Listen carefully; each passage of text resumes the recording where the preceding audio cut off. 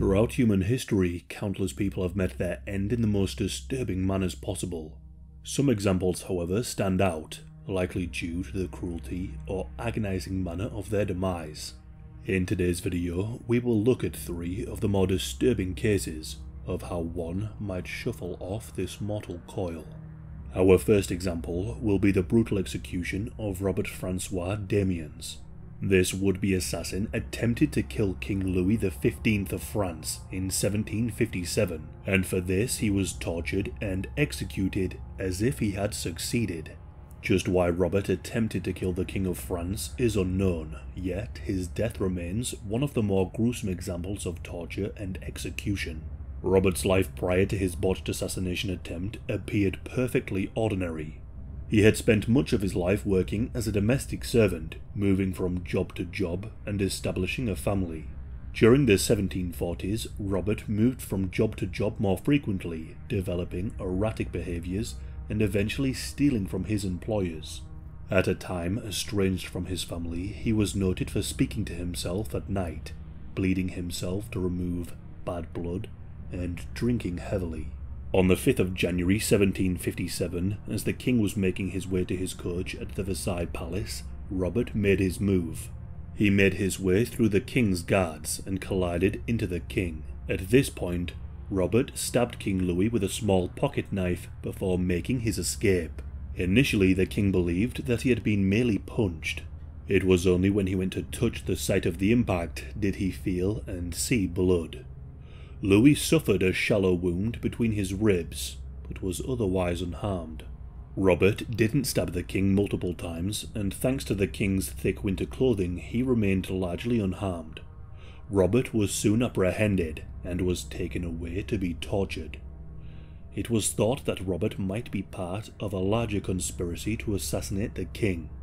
It was suspected that Robert could be part of a Jesuit Catholic Reformation group, or that he was acting on behalf of the high courts, as both groups did have issues with the king, although no such definitive motive was established and no other members of a conspiracy were found. The evidence that did exist for this was largely focused on his work as a domestic servant for a Jesuit college. During his 50 interrogations, he stated he had planned to kill the king some 3 years prior, and that his inspiration for the attempted assassination was from everyone around him, not a particular source. No consideration was paid as to his mental state prior to the attack, and much emphasis was placed on the possibility of some greater political conspiracy. Even though the attack didn't kill the king, Robert was condemned as if he had. His execution was to be a grand show of the consequences of striking against the divinely appointed monarch. On the 2nd of March 1757, he was brought before the crowds to be executed. Before his death, Robert's flesh was ripped from his body. Specially made pincers were used to tear the flesh from his arms, chest, thighs, and calves. Once the flesh had been removed, a mixture of molten lead, boiling oil, and melted wax was poured onto his skin. It was reported that Robert cried out in a manner that greatly disturbed those who were present. The executioner responsible for administering the punishment struggled to remove the flesh at times, needing to make multiple twisting rends to rip away the desired amount. The next step was to deal with a hand that dared to strike the king. It was burned with sulphur, however the flames used were of a low heat, meaning only the top layers of skin were burned away. And finally, ropes were tied to Robert's arms and legs, and he was to be pulled apart by 4 horses in different directions, in what is termed as quartering. However, the attempt was botched. The horses pulling were not able to pull him apart. After 15 minutes, 2 more horses were added, but still, the desired outcome was not achieved. It was then decided that Robert's thighs were to be cut to ease the process. It was only when the flesh had been cut to the bone that Robert's limbs came away. When the priests went to attend to Robert, he was declared dead, yet some accounts insist that he was still alive, even when his broken body was tossed into the fire to be burnt to ash. Robert's execution was brutal, his body desecrated and destroyed for all to see. It is a disturbing example of the punishments inflicted against those who committed treason, regicide, or stabbing of a king. Robert's execution encapsulates the power wielded by the monarchy and the extreme deterrence employed to maintain it. Our next example is that of Balthasar Gerard, the man who assassinated William the Silent. To kill a member of royalty was seen as an affront to God, as such people were believed to rule through divine right. Such acts of regicide would invite the most severe of punishments. So why did Gerard set out to kill William the Silent? In the late 1500s, William the Silent was a leading proponent of Protestant Reformation and rebelled against Spanish control in the Netherlands. William sought to increase the power held by the Dutch nobility and to put an end to the persecution of Protestants by the Catholic Spanish rulers. In 1581, the provinces of the Netherlands declared independence from Spanish rule. That same year, the King of Spain issued a significant bounty for the head of William the Silent, and he was declared a traitor to the Catholic faith. Gerard set about on attempting to claim the bounty.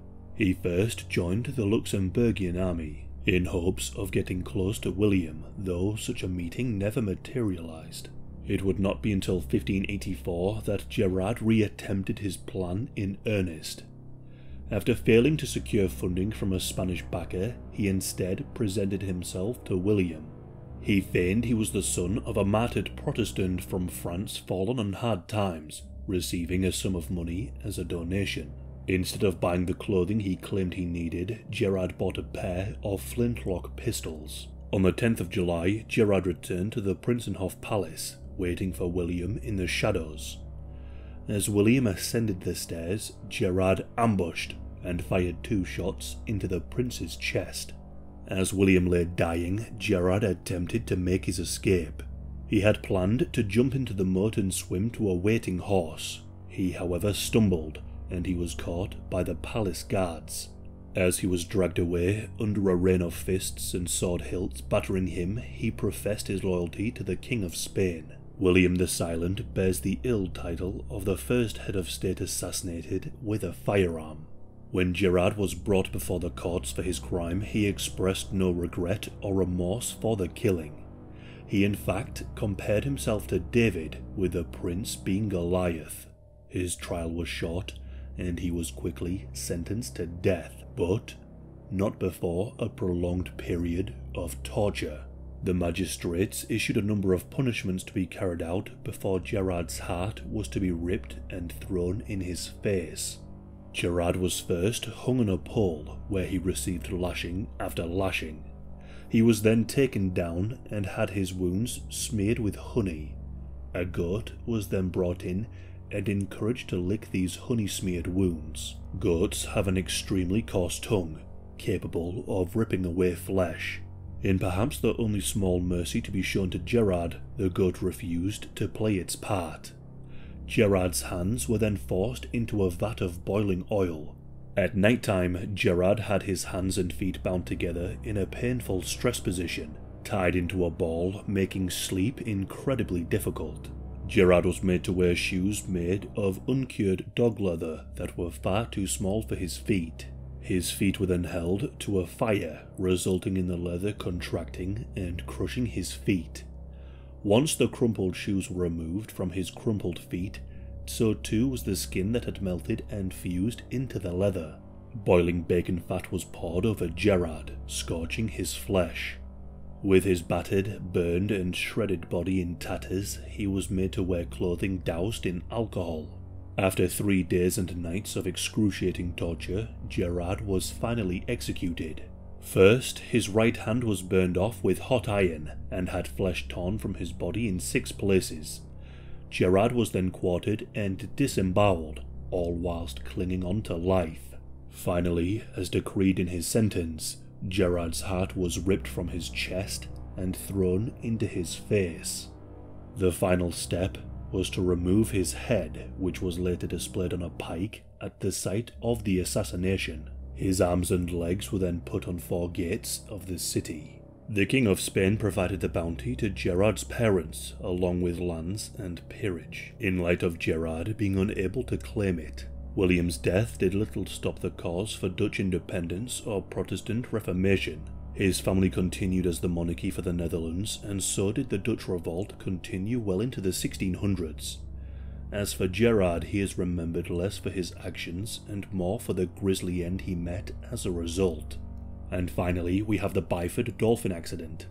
On the 5th of November 1983, 5 saturation divers working on the Byford dolphin met a truly disturbing end. A catastrophic explosive decompression killed 5 and injured 1. Just how such a disaster could happen is a tragic tale. It is perhaps helpful to start with an explanation of saturation diving. When one dives at extreme depths, the body will experience many atmospheres of pressure. This pressure compresses the gases in the body and can result in nitrogen being absorbed into the blood. If one returns to the surface too quickly and as the pressure decreases, there is not enough time for the nitrogen to leave the body safely. When this happens, the nitrogen forms bubbles that lead to decompression sickness or the bends. This can cause severe pain, dizziness, or even a stroke. Divers therefore take precautions and slowly return to the surface to avoid the bends. Though for divers working at the deepest, darkest depths of 300 meters, repairing or fitting oil pipelines, it would not be economically viable for them to take the time needed after every dive. If such divers were to slowly ascend with long pauses, it would take them days to safely reach the surface. The solution to this is saturation diving, where divers complete the dive and return to the surface in a pressurized diving bell.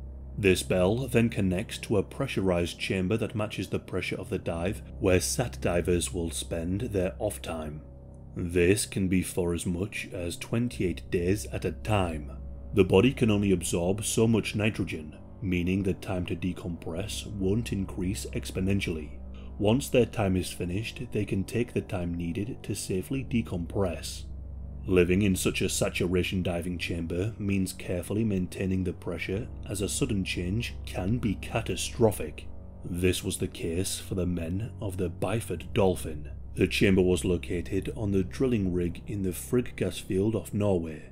Those living in the chamber were Edwin Arthur Coward, Roy P. Lucas, Bjorn Java Bergenes, and Trusa Hellevik. These men were the divers. Also in the chamber was William Crammond and Martin Saunders. These were the dive tenders who manned the diving bell. On the 5th of November 1983, Crammond connected the diving bell to the chambers and safely returned 2 divers into Chamber 1. The other 2 divers were waiting in Chamber 2. Before the diving bell could be detached, the living chambers needed to be sealed by the returning divers. On this day, however, the diving bell was detached without the chambers being sealed. This resulted in the immediate explosive decompression. The diving bell was blasted away with a huge change in pressure. Crammond was fatally injured, and Saunders surviving with critical injuries. The 4 divers were instantly killed. The change in pressure boiled the nitrogen instantly. This violent eruption thankfully meaning the divers did not feel anything. Trusa, the diver who was in the process of sealing the chamber, was pulled out of the chamber hatch. It was found that the hatch was opened by around 2 feet in diameter, and it was through this that his body was pulled. A number of Trusa's body parts were found strewn all over the deck of the rig. Parts of his spinal cord were found over 30 feet from the explosive decompression. Trusa's body had to be brought to the coroner in 4 plastic bags. The initial report into the incident placed the blame with the dive tenders, that it was human error not following the correct procedures. Either through a mishearing or miscommunication, it was asserted the accident was the fault of the tenders. Little mention was made that the divers and tenders had been working for almost 13 hours straight, with dives that had regularly exceeded the maximum amount. But crucially, the setup of the diving bell and chambers was inherently dangerous. It ought not to have been possible for the diving bell to be disconnected when the chamber doors had been left open. However, a report in 2006 would confirm that it was the faulty equipment that was to blame. This in turn allowed the families of the divers to successfully sue the Norwegian government, who operated the rig some 25 years after the disaster. The use of improper equipment was caused by a rush to explore the region for valuable resources, with the safety of the divers coming second. This case highlights the dangers of working in such extreme environments, and just how vital proper safety equipment is to be provided for those putting their lives on the line.